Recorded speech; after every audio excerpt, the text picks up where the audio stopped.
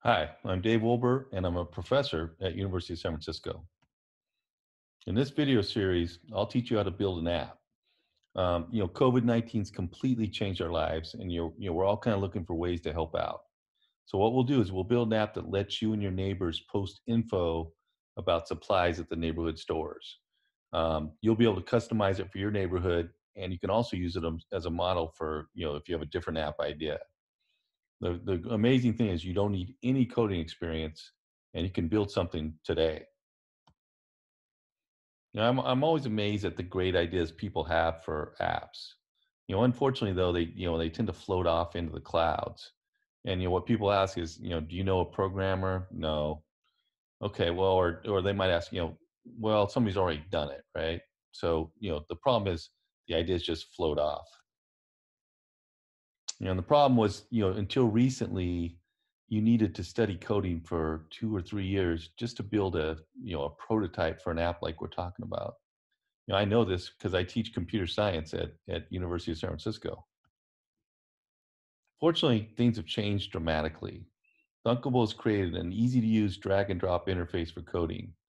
Sometimes they call it no code or low code, because it's kind of visual in nature, but it's real coding, and the bar to entry has been lowered significantly. With Thunkable, coding's more like plugging puzzle pieces together. It's literally the funnest, fastest way to learn to code.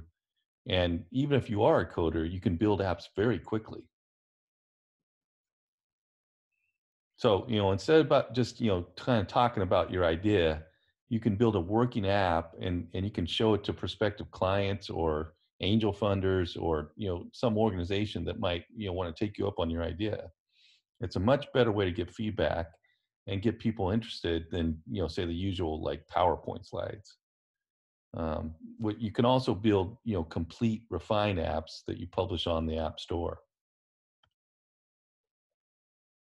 All right. So whether you're, a young entrepreneur with a good idea, or maybe you're a web designer who just kind of wants to add to your skill set, or maybe you just want to learn how to code.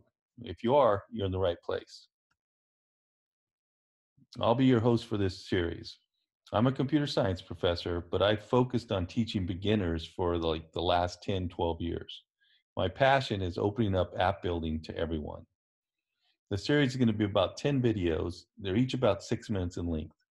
What you'll do is you'll kind of follow along with me and you'll build the app as you go, and you'll test it on your iPhone or your iPad, or your Android device.